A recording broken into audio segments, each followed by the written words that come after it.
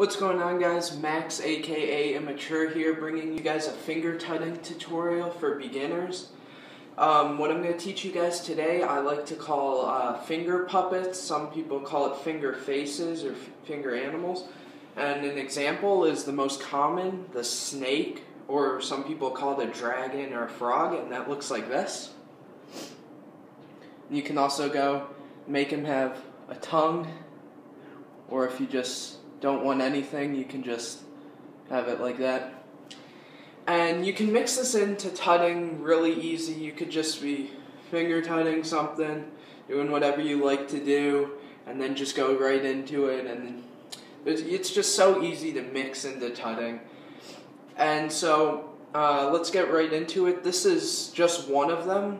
I'll have a second tutorial on a second one that I actually created myself, and that's the bat. But let's get started on this one. So what you want to do for this is it's facing towards you. Like, for example, when I do this, it looks like this from behind.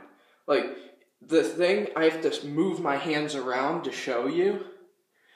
But it's fine, because if you're doing this in like a battle or something, you can just move your hands and like that. So how you do this is you start by having your hands touch like this to the side, have your pinkies touching completely, and your other hands just spread them apart as far as possible so you can understand this easier. And so if you're right-handed, to me personally, it feels more comfortable if you take your ring finger on your right hand and slide it behind your ring finger on your left hand, so like that.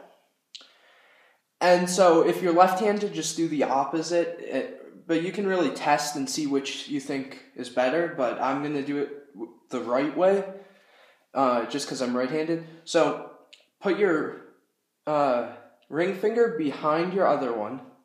Next, you're going to take your middle fingers and put them behind your ring fingers like this and touch them together just at the side. So like that.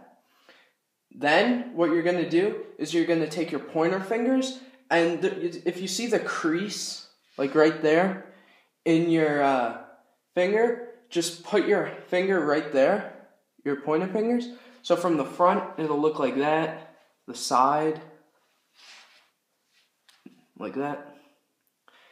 Next, all you're going to do is, this is the easiest part, just pull down. And that's going to be like right here where you're pulling down and here. So just down, and you'll get this. And it might be a bit off center like that, so just fix it. Next, all you do, put your thumbs together like that. And it just looks like that. And then if you want to have him have this little thing on top, just lift your pinkies up. And you get that, and you can move it really easily. Or if you want it to have the tongue, you go to the back and you slide your pinkies in, and it'll look like that. And then from the other side, it's like that, and it has its little mouth.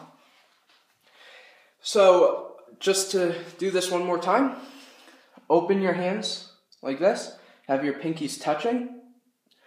Whatever hand you use, slide that ring finger behind the other. Then take your middle finger and slide that behind your ring fingers. Put your pointer finger on the crease on your finger like that. Pull down, straighten if you need to. Connect your thumb, and there's the face. So tell me what you guys think of that, if you guys like it or not. Make sure you like, comment, subscribe. If you have any questions, leave it in the comments. And I'll see you in the next tutorial.